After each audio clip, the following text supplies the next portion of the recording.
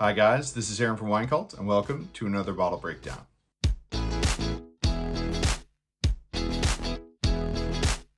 Today we're talking about the 2020 Appellation Series Pinot Noir from Eric Kent.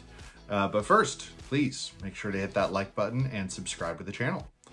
Now this is 100% juicy Santa Rita Hills Pinot Noir. All the velvety textured Pinot you're looking for.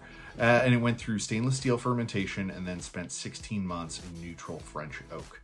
There were only about 800 cases produced, so this is relatively small production, but just enough for us to acquire it at a fairly reasonable price.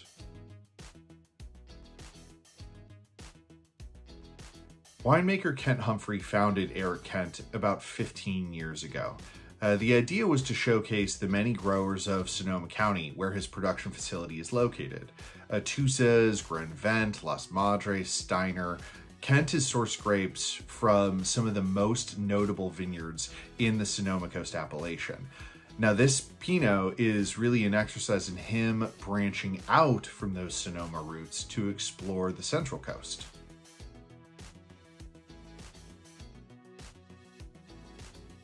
Eric Kent wines have been totally over-delivering for years now. These are the kinds of wines that are hand-harvested and sustainably produced that we just love.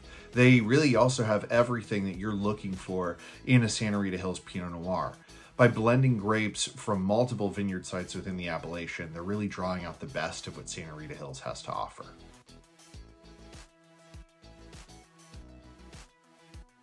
Santa Rita Hills juice tends to showcase loads of ripe, velvety black fruit. So black cherry, plums, even red raspberry, sweet spice notes as well, and a long, just lip-smacking finish. For more bottle breakdowns and other great wine content, don't forget to subscribe. Also, visit www.joinwinecult.com if you're interested in joining the club or being a part of one of our live tasting events. I'm Aaron from WINECULT, and I'll see you next time.